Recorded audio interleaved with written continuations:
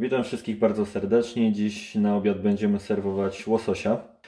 Łososia będziemy podawać z pieczonymi ziemniaczkami oraz surówką z kapusty pekińskiej. Oba przepisy znajdziecie na naszym kanale.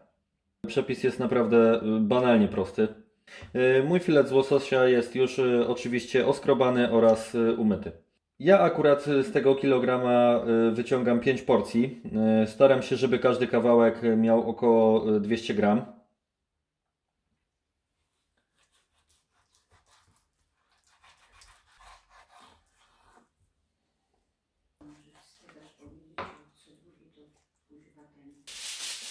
W momencie, gdy już mam pokrojonego łososia, rozkładam folię. Pamiętajcie, że matowa strona idzie na zewnątrz. I teraz tak, bierzemy kawałek łososia, solimy.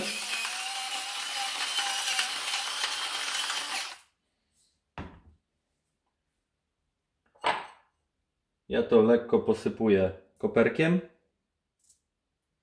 Wcześniej sobie przygotowałem świeżo siekany koperek. Na to wykładam 2 kawałki masła oraz plasterek cytryny. I zawijam to w folię. I tak robię ze wszystkimi 5 kawałkami.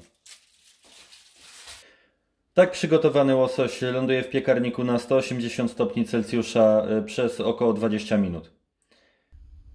Po 20 minutach i wyjęciu z piekarnika łososia prezentuje się w taki właśnie oto sposób.